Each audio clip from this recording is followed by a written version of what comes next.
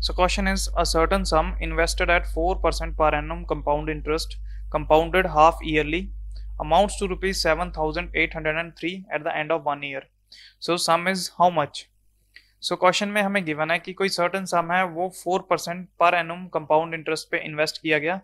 सो इसको half yearly अगर invest किया होगा तो ये हो जाता है 7,803.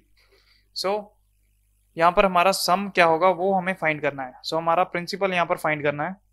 सो अगर हम रेट देखें, रेट हमारे पास है यहाँ पर 4% पर एनुम. सो अगर इसको हाफ ईयरली कैलकुलेट करें तो 4% को हम डिवाइड करेंगे 2 से. सो यहाँ पर हमारे पास 2% हाफ ईयरली हमारा रेट आ रहा है. सो 2% की वैल्यू, 2% का अगर फ्रैक्शन देखें ये होता है 1/50. सो यहाँ पर प्रिंसिपल और अमाउंट का अगर रेशियो देखें सो रेशियो आएगा 50:51. सो ये तो था फॉर 1 क्वार्टर्स. नाउ हमें 1 ईयर दिया गया है. टाइम हमारे पास है, टाइम है हमारे पास 1 ईयर. 1 ईयर में होते हैं 2 क्वार्टर्स. अगर हमें 2 क्वार्टर्स के लिए फाइंड करना है तो हम इनका करेंगे स्क्वायर.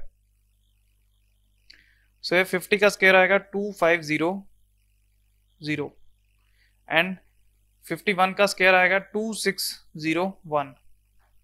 सो इसी 2601 की वैल्यू हमें क्वेश्चन में गिवन है 7,803 रुपीज.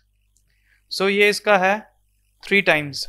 अगर इसका भी हम 3 टाइम्स कर दे 2500 का, सो हमारे पास प्रिंसिपल आएगा 7500 rupees. So that is our principal. So correct option है मेरा ऑप्शन नंबर 3, रुपीज 7,500.